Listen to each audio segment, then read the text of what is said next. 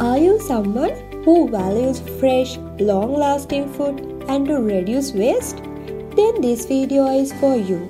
Let's explore the science behind modified atmosphere packaging and how it is transforming the way we preserve food.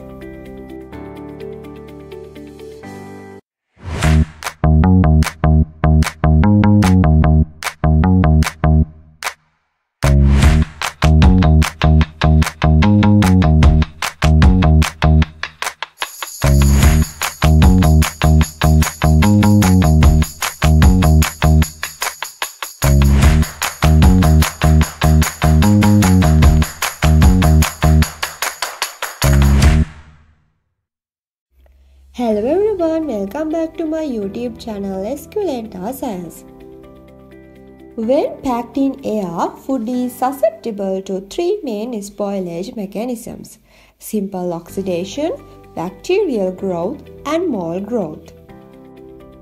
However, all of these can be suppressed or reduced by packaging the food in the appropriate modified atmosphere.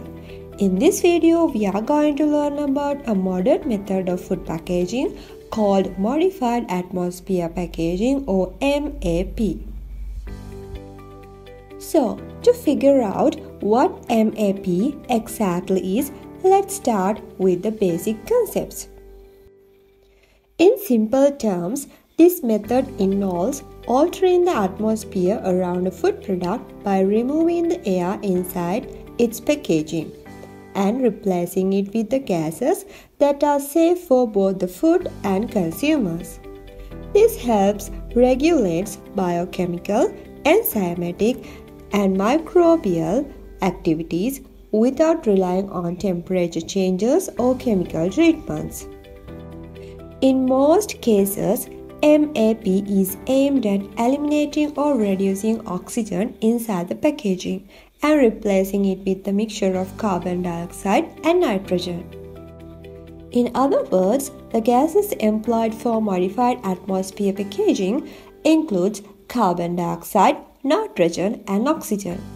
All of gases are naturally present in atmosphere, and in here, carbon dioxide actively eliminates growth of bacteria and molds. Oxygen causes oxidation of oil or fats present in the food product. It also allows aerobic bacteria and mold to survive. Nitrogen is essentially inert. Presence of nitrogen gas prevents the package collapse that can take place because of high concentration of carbon dioxide. Therefore, whenever required, the balance of modified atmosphere is created with nitrogen. In special cases, such as packing red meat and fresh produce, the opposite is correct. We will not eliminate the oxygen, but instead increase its concentration to prevent anaerobic growth.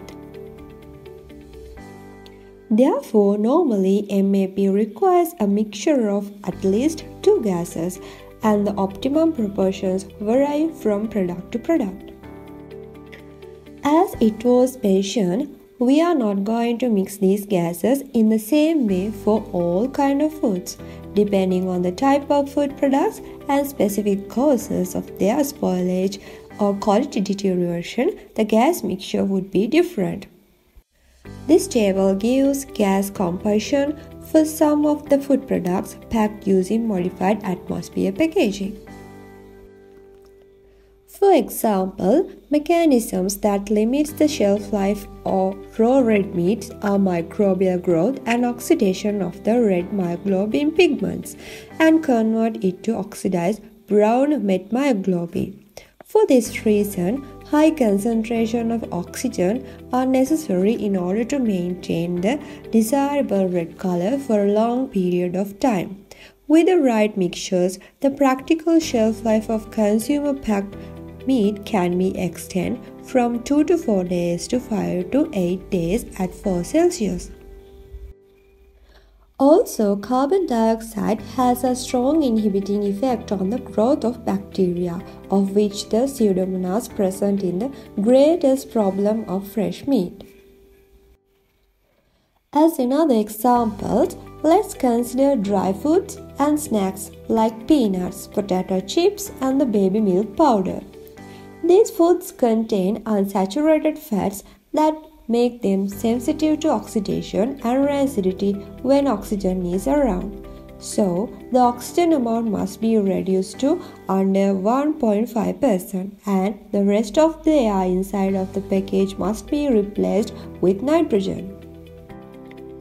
In the packaging of some other type of food such as cheese, the mixture is completely different. In this case, carbon dioxide is used first and foremost. The carbon dioxide level in hard cheese packages is up to 100% and for soft cheeses, the level is usually restricted to 20 to 40%. The reason for this is to prevent the package from collapsing under atmosphere pressure as the carbon dioxide dissolves into the water content. With the ready meals and catered food, customers expect healthiness and high quality with long shelf life without chemical additives and with minimal preparation. In order to meet these demands, atmosphere control combined with the correct temperature is the best solution. There are lots of other food categories requiring specific MAP gas mixtures. Fresh producers are one of them. There are two main methods for creating modified atmosphere conditions. They are passive packaging and active packaging. In passive packaging, modified atmosphere is passively generated inside a sealed package. This is happening as a result of a product respiration, that is utilization of oxygen and release of carbon dioxide. Thus, passive packaging is also known as commodity-generated MAP. Generally, the gas permeability of the packaging cover is such that oxygen can easily enter the package and excess carbon dioxide can diffuse out from the package. If product's respiration values matches with the permeability attributes of the film, at that time a favorable modified atmosphere could be passively built inside the package. In active packaging, modified atmosphere is generated by dragging a modest vacuum in a package and substituting the package atmosphere with the required combustion of gases.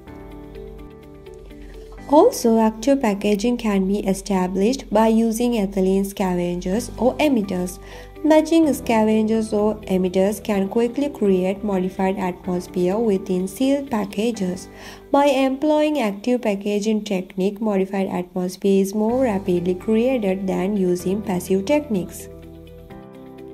Now let's see how we select the best packaging material, as it is essential to maintain the quality and safety of MAP foods.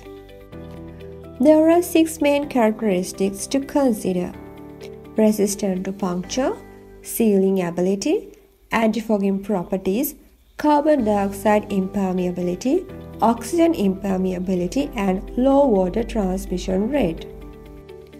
All in all, there are lots of benefits of using MAP: increased shelf life, little or no need for chemical preservatives, improved presentation, clear view, and reduction in production and storage cost. So, at last but not least, let's learn about the advantages and limitations of MAP. MAP can offer advantages like followings. It can retain original quality of food product, and it maintains the texture, flavor, and taste of food products. Also, shelf life of the food items can be increased and retail waste is reduced. Chemical preservatives are not required, and it reduces the aerobic growth of microorganisms and their effect. Although MAP is a good method of preservation, there are limitations also. Gases and packaging material used in MAP are very expensive, and capital cost of packaging machine is high. Also, costly examination is required to calculate the desired gas composition for the MAP, and there are chances for possible developments of foodborne pathogens. and advantages of MAP are completely lost if packaging is damaged. And finally, in some cases, off flavors are developed when food is packed under MAP. So this is the brief overview of modified atmosphere packaging. If you like this video, please give a thumbs up and subscribe for more videos like this. We will see you with a new lesson, and until then, thanks for watching.